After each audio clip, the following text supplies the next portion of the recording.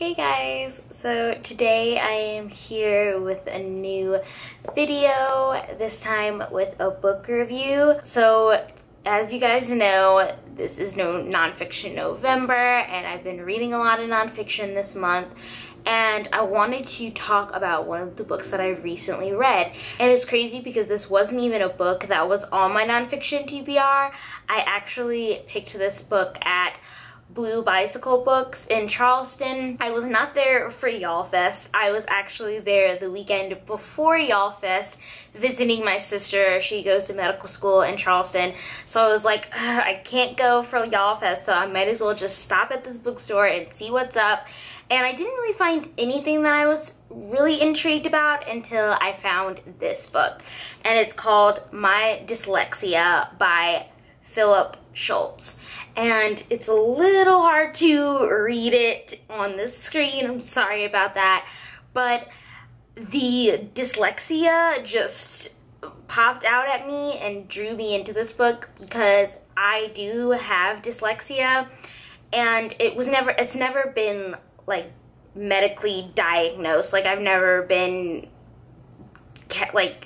diagnosed by a doctor with this condition, but I know it's something that I faced in school. When I was in elementary school, I had a lot of difficulties with reading, and I was struggling for the longest. I didn't know the difference between the letter B and D, and I still struggle with that when I get really nervous or when I'm stressed out. I flip those two a lot. I can't tell my left from right at all, and I know that that's something I've faced. My mother says that's definitely something you've had, and she also says that she had dyslexia, but she was growing up during a time where dyslexia wasn't really a thing, and that's kind of what he talks about in this book. So let me get into what this book is really about. This book is Schultz. He's a Pulitzer Prize winner for his poetry. He basically came out as being dyslexic quite a while ago. This was published in 2011, I believe, so it's been a while, but he discovered that he was dyslexic after his son was diagnosed with a learning disorder, and he was like, hey, that's very similar to what I was experiencing as a child. I probably have dyslexia. And that's kind of like the same way I figured out I had dyslexia.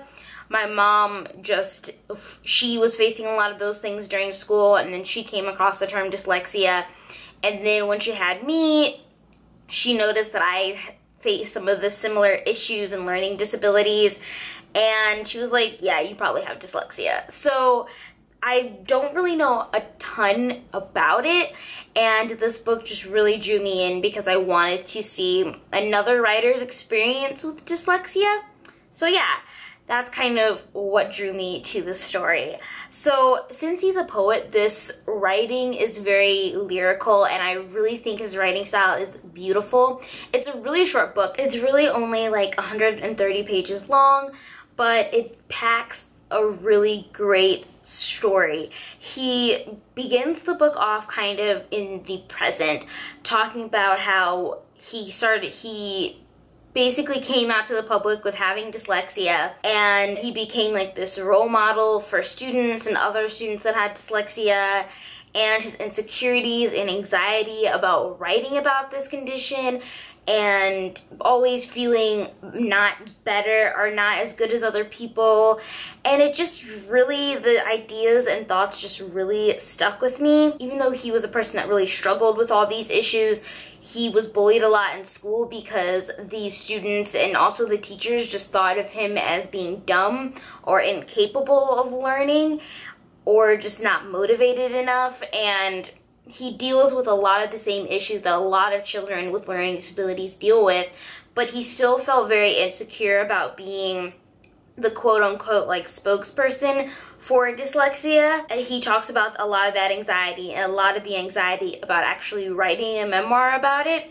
And then he goes into more detail about his childhood, how he was bullied in school, how he had to have a tutor for a long period of time, and he didn't really learn how to read until he was much older.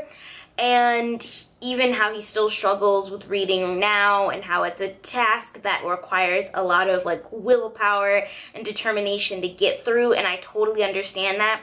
That's why I think I'm a much slower reader, is because it takes a lot of work for me to read and to really fully understand the concepts that I'm reading. So I appreciate that in the book as well. And it talks about him just always running away from these issues, and I think one of the biggest pieces of the story, I would say it's kind of like each chapter is like, it's like a short essay collection, but each chapter kind of follows like a different theme, and some of the chapters follow similar themes of the previous chapter, but each chapter kind of stands alone on its own. And one of the sections of this book that really stuck with me was his anxiety about his faith. Philip Schultz is Jewish. He never learned Hebrew because of his learning disability. He was never able to really grasp the Hebrew language, and that's something that he's kind of struggled with. Can he still be a devout Jewish person and not know Hebrew? And I just love those chapters where he battles with that, and how even though it's embarrassing to go to temple and be the only one that doesn't understand what's being described, it's worse for him not to go. I get that, like, because a lot of, for me, writing is something that's very difficult for me to do. While I know all writers really struggle through the process, I think it's particularly difficult for me. I don't really get any joy out of the writing process necessarily, until I get into that mood where I'm not conscious of what I'm doing. Yeah, so I think the understanding of, like, even though writing and reading is like a real struggle for me, it's worse when I don't do it. So I get that feeling that he has the same with Judaism, and I get that his faith is really important to him, and I really liked that aspect of the book. I think that it's just amazing because he talks about how he struggles to talk to people, and how a lot of the story is centered around this desire to be alone. And I really connected with that aspect of the story as well. And there's this quote that I think is just really beautiful that I want to read. And this is when he's kind of realizing why he likes to be alone, is because he's not burdened by the expectations of others and what they want him to be. And I think this quote is just beautiful. Now I understand why I felt truly comfortable and safe only when I was alone, with no one asking anything of me that I couldn't do. Why, to this day, I bite my nails, pick at myself, and jump at loud noises, sigh constantly, and go blank when confronted with other people's expectations.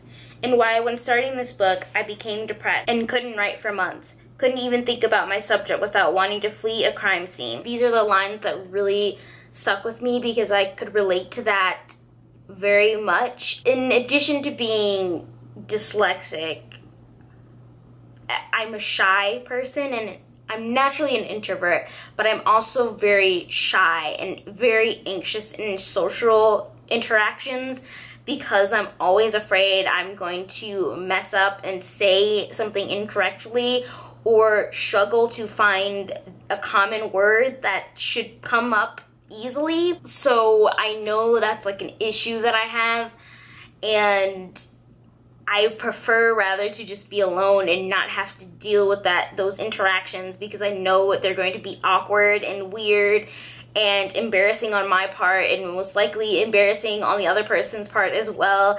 And I could just really relate to that. So I just think this book is really amazing.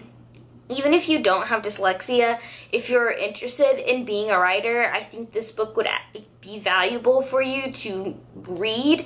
Or even if you have a different learning disorder other than dyslexia, I think you would find some value in this book. It's really just beautiful, and I love how personal he took the story. It doesn't, if you're looking for something that really goes into what dyslexia is and all of the more medical side of it. This does not really go into that. It's purely a memoir about his personal experiences with dyslexia as a child and coming to terms with it as an adult. So really, I just absolutely enjoyed this book. It's probably one of the books that is gonna stick with me for a very long time. I finished it quite early in November. It's still something I think about constantly and like, wow, this is why I am the way I am, and I just need to learn to accept that and just figure out ways to do things on my own pace, in my own way. So I think there's a lot to learn from this book, and there's just the beauty in the writing was just a joy to read. So if you have read My Dyslexia, please let me know. I'd love to hear your thoughts and if this book also really connected with you. If you're interested in reading it, please let me know that as well. I hope you guys enjoyed this review, and I will be back soon with another video. Thank you so much for watching. Bye!